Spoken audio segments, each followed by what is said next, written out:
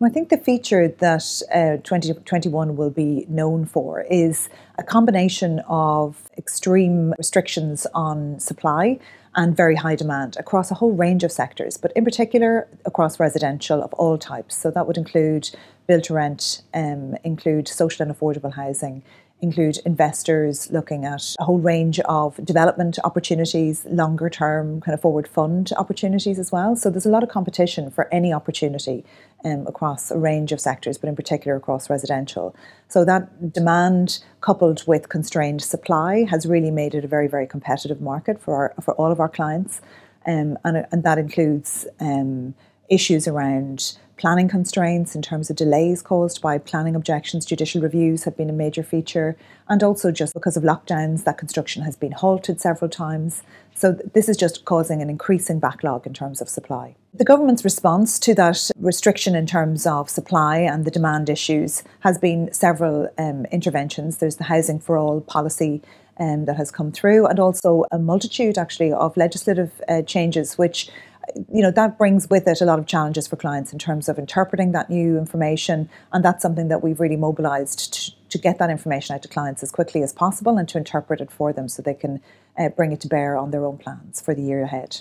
When we look back across 2021, I think, we'll remember it for many reasons, but I think we opened the year in the real estate team by closing out on a major transaction, the acquisition of the Trinity Care Group. So I think in terms of the large loan sale transactions, what is very interesting about them is that you're working very closely with financial advisors to your clients. You're trying to envisage at all times what your buyer market is looking at. It's a very competitive market, so you're always looking at how can you help your client minimise the risk of a transaction failing or aborting at any point, because that can be so damaging, in terms of perception of those assets in the marketplace. So we have a system whereby we process all of the data that is relevant, we think, to the buyers.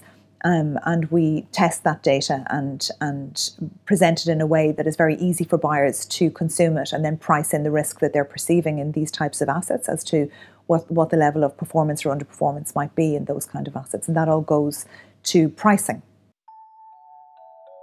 The themes that we would see in 2022, continuing probably from 2021, would be an increased demand-supply issue. And increasingly, I think people are now looking at development opportunities because the actual supply isn't there in terms of assets on the ground ready to go. So we're seeing an uptick in office development, an uptick in energy development, also our nursing home and kind of healthcare clients, whereas they had been buying consolidated packages of assets, are now looking at development opportunities across a whole range of areas. Development in all areas of residential is going to continue, and we're going to see more development in social and affordable. And I think, aligned with those development aspects and those development opportunities, we're going to see more forward funding opportunities. And that's, I think, going to be one of the major features for 2022.